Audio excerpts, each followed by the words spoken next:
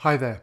Now, it's very common to find that you're given a probability density function and asked to find the value of a positive constant k. And that is the aim of this particular tutorial, just to demonstrate how it's done. I've got two in this series. The first one is just going to deal with f of x, where you have essentially got one equation, and in the next example I'll be looking at f of x where we've got two equations for part of the curve. Okay, the method is much the same, but it just gives you further practice. So with this example, we've got f of x equals k times all of 2x plus 3, where x is valued between -1 and 2 inclusive, and then it's 0 otherwise. And we've got to find then the value of this constant k. Now, what I would always suggest you do, although sometimes you might even be asked to do it, and that is to sketch the probability density curve. Okay?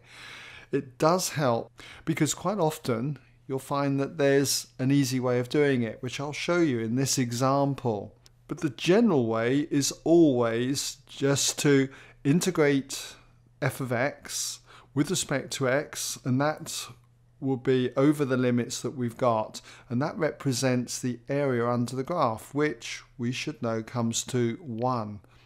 So the general way then would just be to integrate f of x with respect to x between the limits, in this particular example, between -1 and 2. So put those in, -1 and 2, and we know that it will come to 1.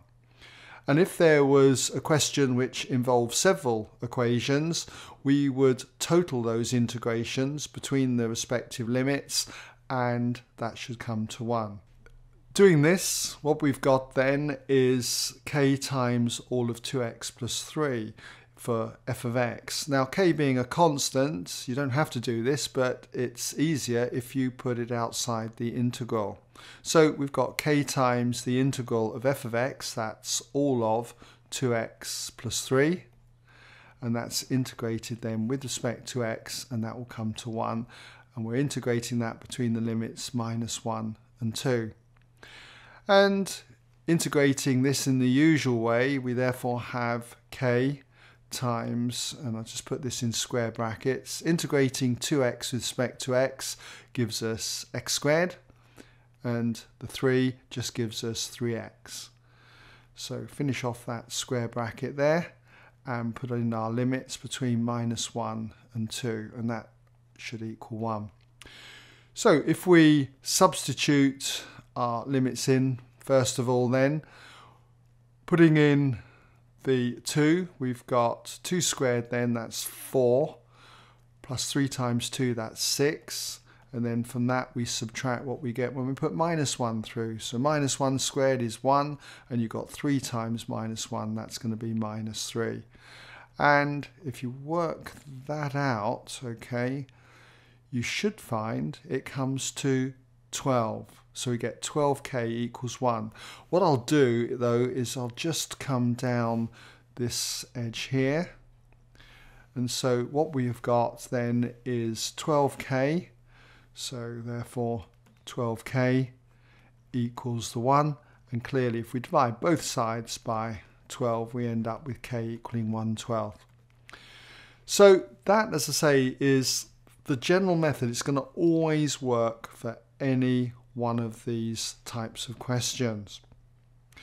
But if we stop off and just sketch the probability density function, for this one anyway, let's just draw our x-axis out.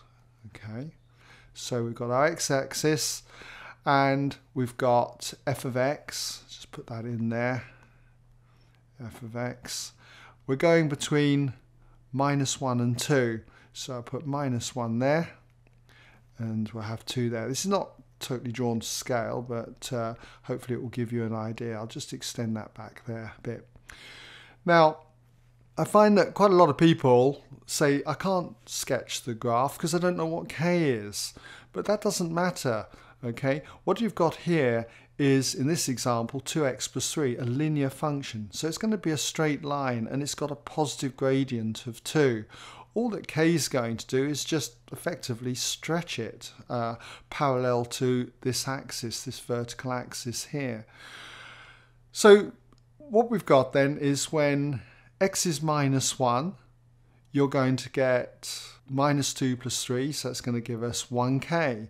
So all I need to do is put a point here, say, let's put the coordinates in, it's minus 1 and it's k. Right? When we go across to 2, we know it's going to be a straight line, okay, so I only need this far point here. So when x is 2, we've got 2 2s are 4, plus 3 is 7, 7k.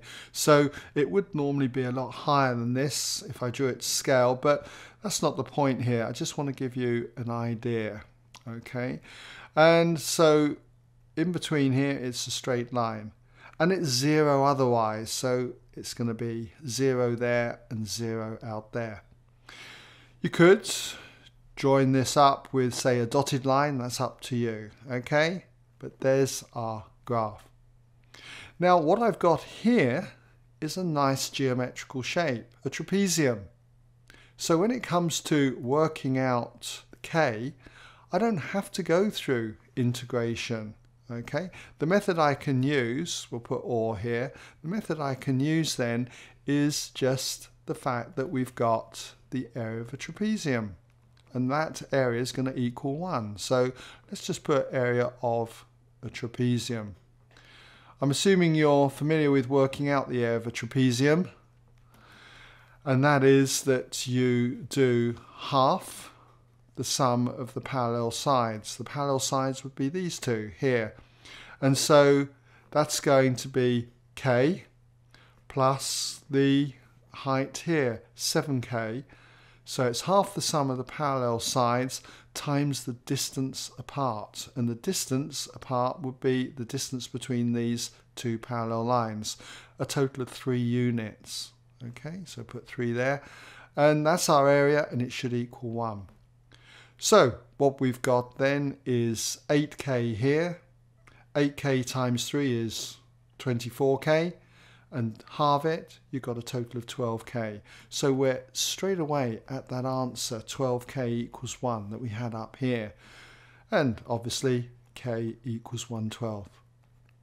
So the point I want to make then is that this method is the general method, will always work, but in particular cases, you might well find that you've got a nice geometrical shape.